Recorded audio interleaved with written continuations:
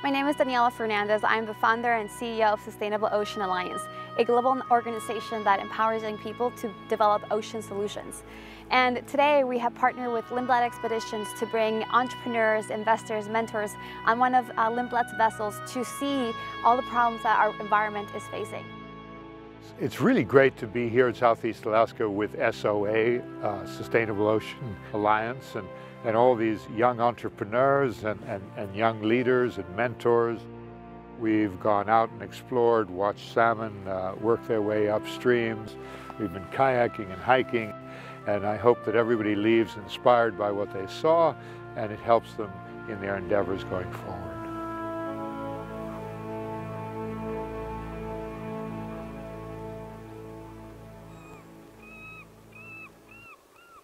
Today, the National Geographic Sea Bird is in the lovely town of Petersburg. We arrived on a foggy and eerie morning coming into the fishing port, and we've come here today to visit a salmon cannery. This is Tonka Seafoods. We do several different kinds of processing here. We are a value-added seafood company. We do a lot of smoked product. We do retort pouches, which we'll show you, in cans. We also do shrimp here. We are seeing some real changes in our fisheries here in Southeast Alaska. The natural runs are suffering because of ocean conditions. Our biologist here is telling us that we're getting enough escapement, because they're being very cautious about the fisheries, enough escapement up the stream to produce the next run, but they're producing plenty of small smolt coming out, and they're going out onto ocean, and they're not coming back. But it is out there, ocean conditions have changed to a point where it's affecting the runs. This year we're seeing probably more climate change problems than we've seen ever. It was an incredible experience. I'd be honest enough, you read online, you read about the horrors of like wild fishing, oh, it's not a good thing, or so on. But you actually come here, see the process, understand all the differences, the pros and cons, and what's really happening at the very bottom of the food chain. Really opens up huge amount of possibilities in terms of innovation in the ecosystem, that how can you benefit the people who are involved? How can this whole thing be better and more sustainable? Salmon.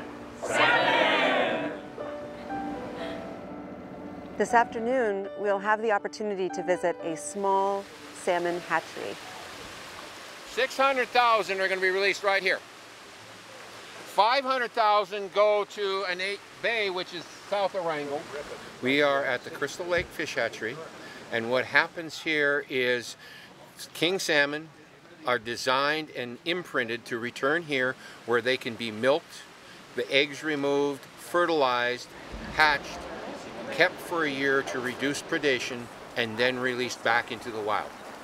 So it's doing what happens naturally, but it has a higher percentage effectiveness. We have 1, 2, 3 guided fishery businesses that rely on these king salmon. Also, a lot of community, this is where they get their salmon for the winter or the smoke, because the wild stock is really struggling. And so there was no wild king salmon fishery this year. The only king salmon fishery we had was out in this designated area for where these fish are returning. Pretty amazed. These guys have worked hard to get here. This is pretty cool. I don't know, a lot of making real of this whole story of the salmon that we've all heard so much of, right? But it's hard to see it in person until you come to Alaska. Yeah. After the fog lifted, we were surprised by this beautiful sunny day. It's been a fantastic day to explore this wonderful Norwegian fishing village.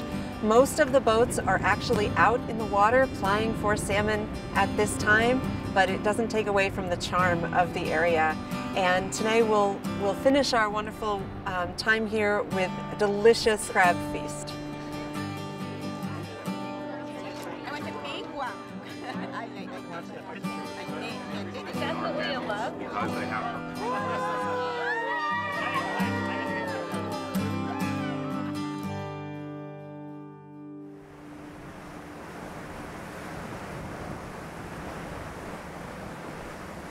We're traveling up Tracy Arm towards South Sawyer Glacier. Just a little bit ago we crossed the bar, which is the terminal moraine of the glaciers that came down this fjord. It's a spectacular landscape, large granite domes and a beautiful U-shaped valley, turquoise water. Quite an exquisite landscape that we're traveling through on our way towards South Sawyer Glacier. 1, 2. These angles of light all have different meaning at this one point in time. It keeps changing based on how the sun is rising and how we're moving against the fjord. Like, it's just so dynamic. It's insane.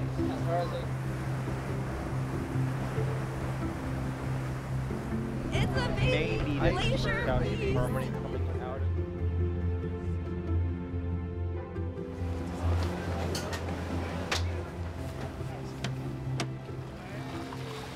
Welcome everybody to Tracy Arm. It's a beautiful, beautiful day. We don't get days like this every day. And it's a magnificent place. It's all glacially carved. And we're going to go towards the glacier. Okay, we got an extra passenger joining our Zodiac cruise. It looked like a young dark-eyed junco. And I saw it just go whoop, boom, and landing in the water. So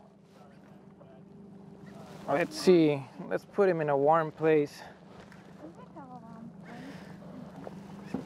Like, well, kind of more like body warm. Like maybe there for a little bit. And in a little bit, I'll just go ashore and put it on where it's supposed to be. When we see icebergs that are really big in comparison to others, those are usually produced as shooters. They snap off from the underwater base of the glacier and they float. So you can see that the surface that's white has suffered some cracking. And the surface that is blue has the same bubbles, but they're completely compressed. So that's why you don't see the bubbles and the ice looks blue. This is a good angle to see the blue color. Wow, that's crazy. And remember, we're seeing only about 1/10 of the whole size. We are here in South Sawyer Glacier at the end of Tracy Arm. There's a harbor seal in the water there. They're super shy. There's another one in front of us. There was. Maybe we'll get to hear things that sound like cracks, that are pieces falling from the top and landing on the water, making a big bah! That sounds like a crack, but it's actually an impact. We've witnessed some really good calving here in Tracy Arm. We saw South Sawyer dropping some pieces from the face. And this is a normal process. When the ice of upper layers is pushing the lower layers, on a tidewater glacier, it's normal for the pieces to fall off from the face. Oh. There's a ballistic ice flying. Oh my God. It's gonna keep going. We are in a period of time where the Earth is warming up and the calving is a little bit more common. We don't get advancing glaciers, but we get retreating glaciers. There's less snow feeding the ice fields, and therefore the calving is not replaced and the glaciers retreat. Yeah, there it goes. There it goes. There it goes. Whoa. Woo. Oh my God.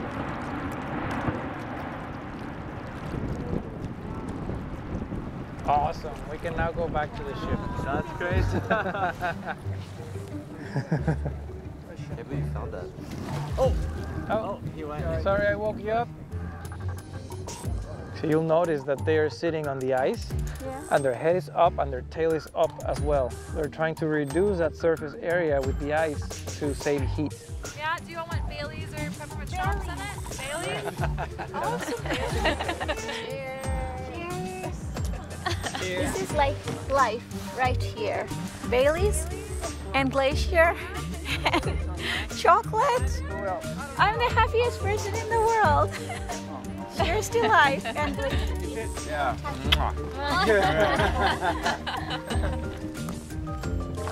The dark-eyed junco, we picked it up from the water and it's looking better now. I think it's gonna make it. It's exercising. I think it's gonna make it. I'm a little distracted here with too many things going. Oh, there he goes.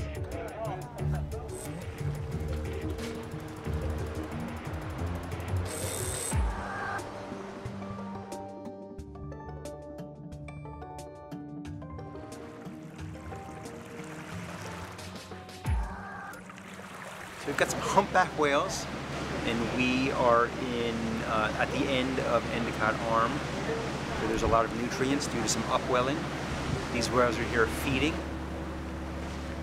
Whales live in a world of sound, and they can navigate quite accurately, and they can go to Hawaii and back to the same exact spot where they were the year before. And it's not well understood. There's no hard science on how they do it. But because they live in a world of sound and they have a very good perception of the world where they live, they can certainly know that we are here. The whales are together and they are having some sort of interaction. And remember, there are more things about them that we don't know than the things we actually know. Why they're doing this, it's really hard to tell. 4 humpbacks that were just greeting us right off the boat, all swimming together. We don't quite know what they were doing, but they were showing off their backs, their small dorsal fins, their flukes, and making a lot of fun noises for us. I think we're making some good noises for them too with our oohs and ahs.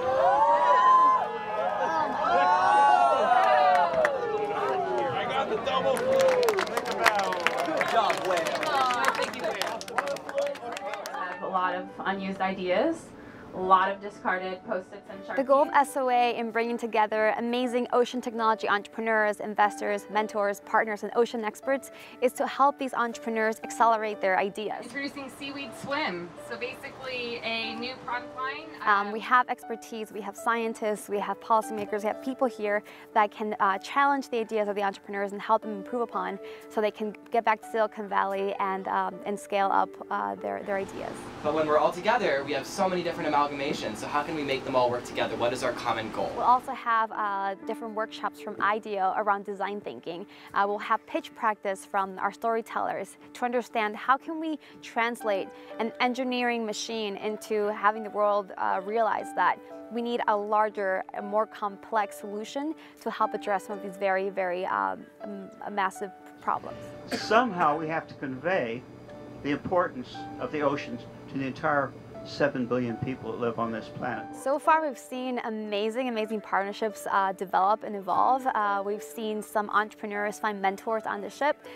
We've seen some entrepreneurs talk about collaborating. If one entrepreneur has an idea and the other one can help scale it in a different way, it's magical what happens when you put people together on an expedition such as a Lindblad Expedition, where you see magic happening every single day. SOA!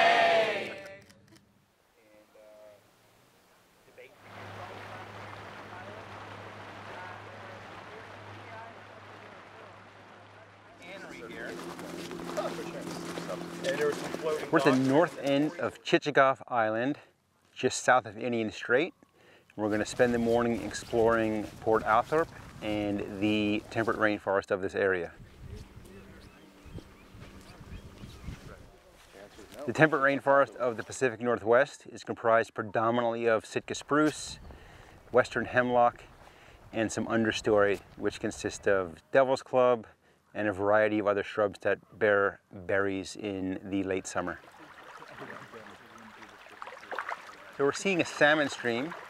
These salmon are returning from several years of living in the salt water into the fresh water to spawn, after which point they will die. And hopefully many of those eggs will return to the salt water and continue this life cycle. Yeah, we've been in a drought this summer, and because of that, the streams don't have a lot of water flowing in them later in the year, like right now when a lot of the snow has melted. So these fish are dealing with a really shallow situation and having a hard time making it up to their spawning grounds. And just to see the whole ecosystem here with half the fish on the rock bar, the females waiting to lay their eggs and men fighting for position, it's pretty crazy. It's amazing to see it.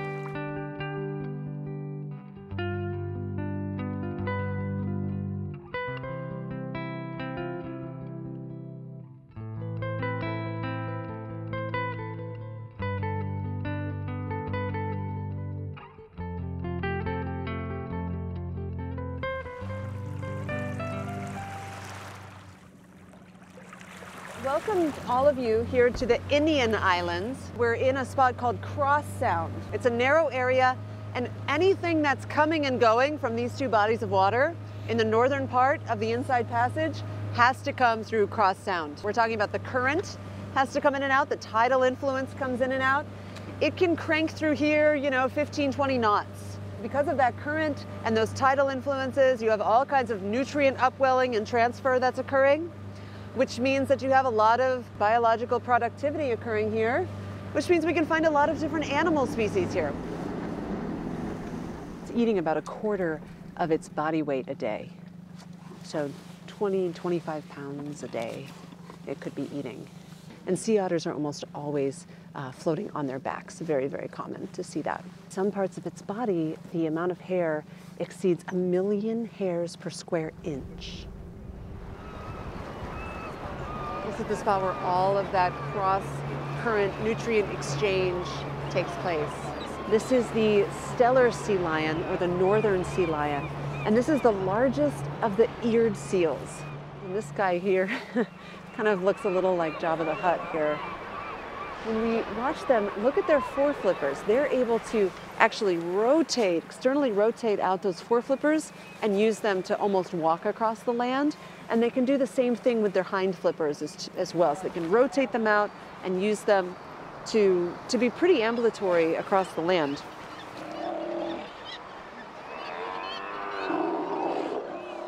You get the idea why they're called sea lions when you hear them roar like that. Deep guttural sounds.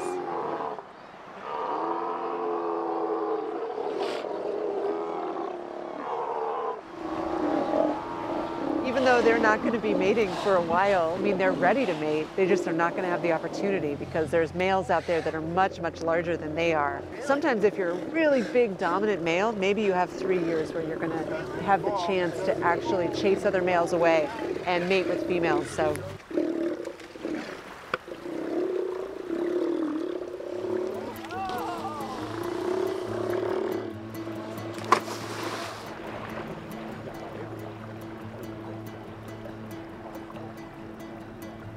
So my name is Coulter Barnes. I am the homesteading resident for Indian Islands Institute, and we're at the Hobbit Hole, and we are a field school that focuses on environmental sustainability, environmental sciences, education, and research, and so we host student groups throughout the year. They come here from 1 week to 1 month to learn about I guess it's experiential living and learning here at Southwest Alaska, or Southeast Alaska. I would live here. I would live here with apparently like 17 other people, since that's how many bunks there are. I think it would get kind of crowded. What do you think of this? This is paradise. There's no other way to put it.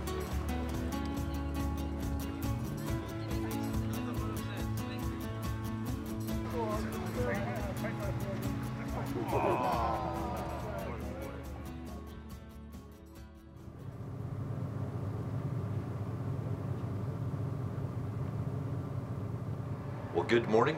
It's a beautiful day here in Chatham Strait, Southeast Alaska. Woke up cruising the shore for wildlife, and we just happened to find a little black bear walking around. Right now we're on our way down to Warm Springs to pick up Dr. Andy Szabo, and we're on the hot lookout for whale activity. Well, it's hard to believe a week has gone by and we've seen so much and tasted some of the finest wildlife and nature that Alaska had to offer. Alaska affects everybody differently. For some people it's the whales, for some people an otter, for some people it's the magnificent scenery or the ice. But one thing's for sure, for this week, it was absolutely life-changing, and a big part of that was having Sustainable Ocean Alliance on board this ship. All of us have learned so much from you, and we hope that you've taken a bunch home from Alaska as well. Oh my God, it's been just incredible. We've seen so many things, from glaciers to whales. It's things that you would never imagine you could see, or that have been on bucket lists for people for decades. We were able to see all in one trip, so it's been awesome. I hate going outside, and I'm a big nerd who loves urban concrete jungles. For me, I came to this with tons of skepticism, being like, okay, it'll be productive for finless and it'll be fun to be with people on the boat. This is the first time I've ever been like, man, nature is actually really, really cool. I'm gonna whaley miss this, but I guess I have no flukes left to give.